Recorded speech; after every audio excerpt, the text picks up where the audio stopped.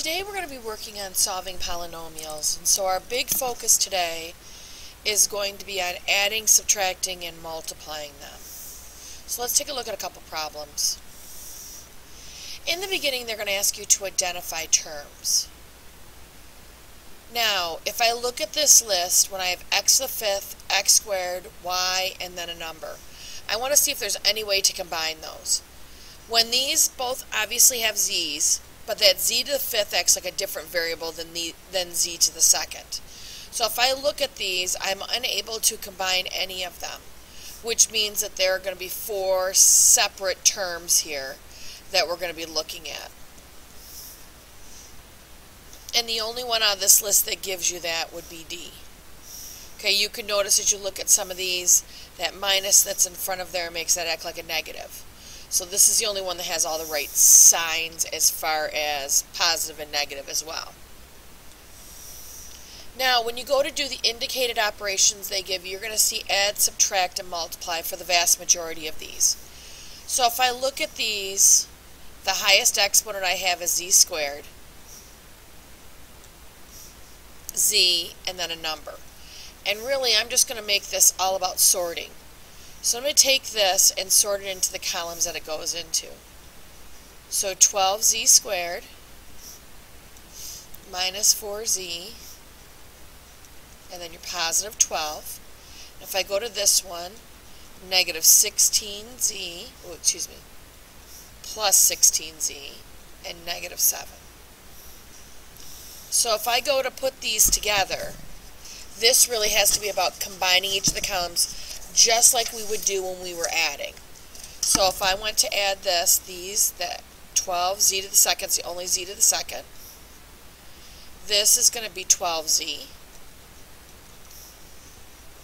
And this will give me positive 5. And that's going to be your answer.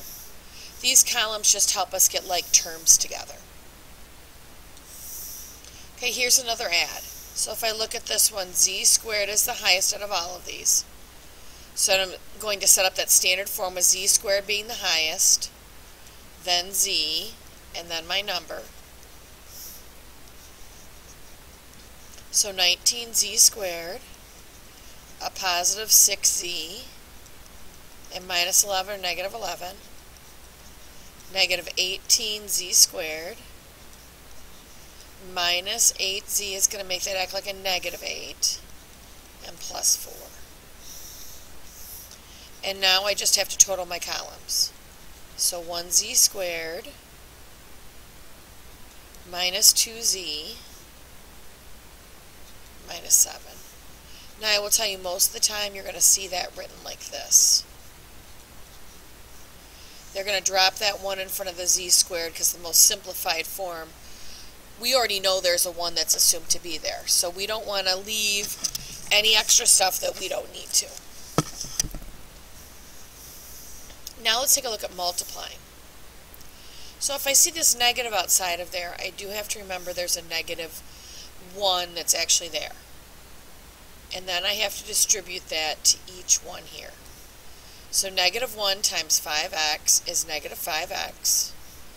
Negative 1 times 4z is negative 4z. Really what ends up happening when you multiply or actually divide by negative 1 is that it changes the signs. Okay, same thing. Negative 1 is on the outside, and I'm going to distribute that negative 1 to all of these.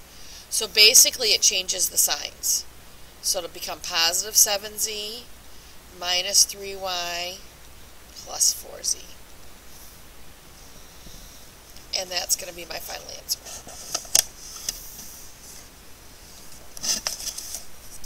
Okay, now, when you see these negatives, we're going to remember, the subtraction, that there's kind of a negative that's happening.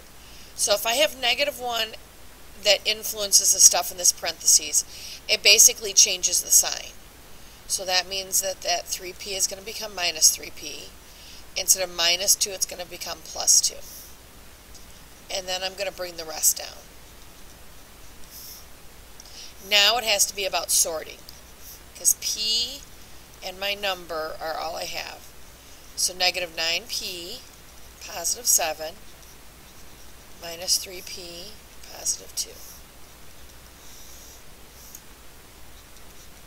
So negative 12p plus 9. Now, if you can do that from here and you don't need to do the sorting, I'm completely fine with that, as long as I can see that this step is in there somewhere. Have to see kind of the in-between. Okay, negative 1 influences these, so we change our signs. So positive 5w squared plus 8w plus 6. Bring the first one down. And then it's got to be about sorting.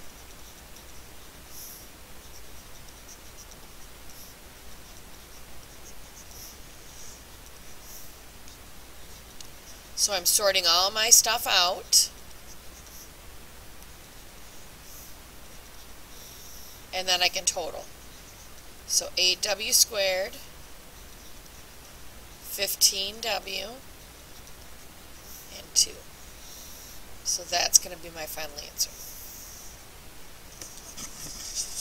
Okay. Here's another one, talks about distributive property. So I'm going to distribute or multiply this negative 3y times each thing.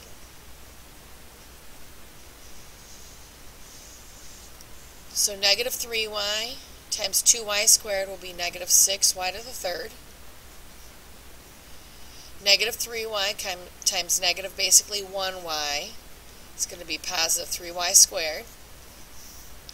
Negative 3y times positive 4 is negative 12y.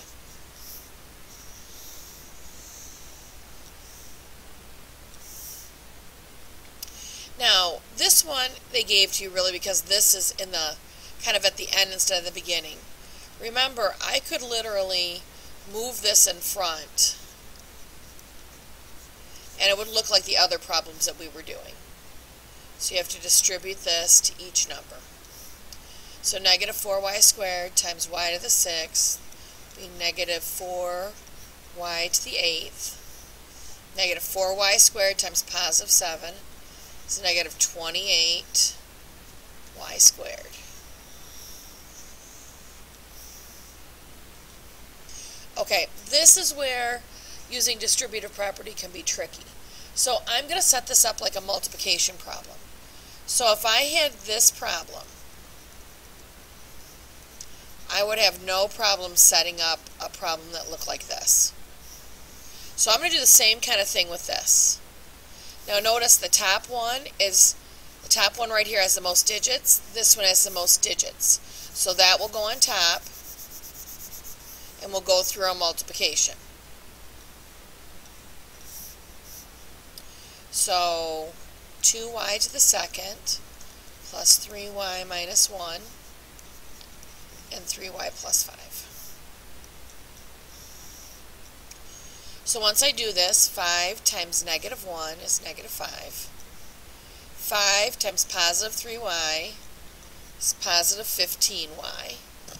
Positive 5 times 2y to the second will be 10y to the second. So there's my first one. When I go to this one, because it's one digit over, I'm going to add a 0 of my placeholder, just like I would if I were traditionally multiplying. Then I start multiplying 3y by everything. So 3y times negative 1 is negative 3y. 3y times 3y is 9y squared. Happens to be positive. 3y times 2y to the second is going to be 6y to the third. And now I total.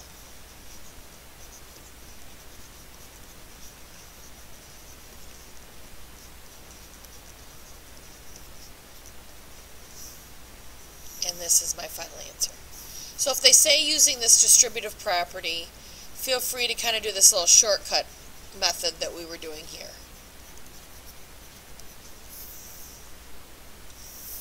You will also see them use FOIL. FOIL stands for multiplying the first ones, the outside ones, the inside ones, and the last ones. Now I would probably add ones there. But I actually prefer to use that shortcut method.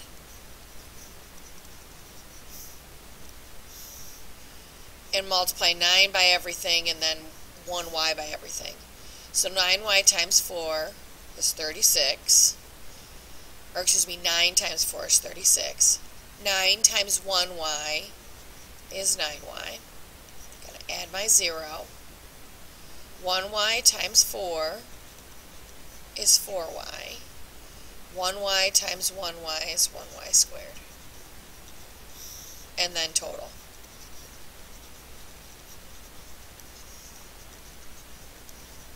Now when I look at this, realize that you will probably see it written like this on any test or quiz, because that's its most reduced form. Dropping that 1 because I assume the 1's there whether I write it or not. Let's try another one. Again, if you see this FOIL, that's like distributive, that's that shortcut method. Basically, they want you to multiply those together. So I'm going to add 1's.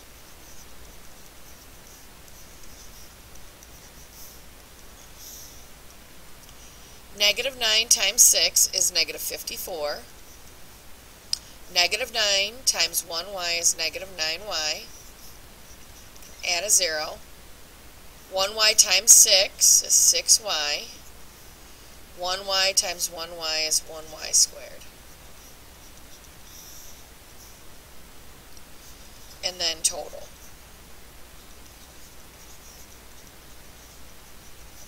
Now remember, more than likely, you will see them drop that 1 at the very beginning. So that will be your most simplified version. Okay, now what's different about this one is there's an actual number in front of the y. You can add a 1 there. Well, a number that's other than 1 is in this one. So set up our shortcut method just like we were using before. And start multiplying. So 2 times 5 would be 10. 2 times 2y is 4y. Add my 0. 1y times 5 is 5y. 1y times 2y is 2y squared. So if I go to total,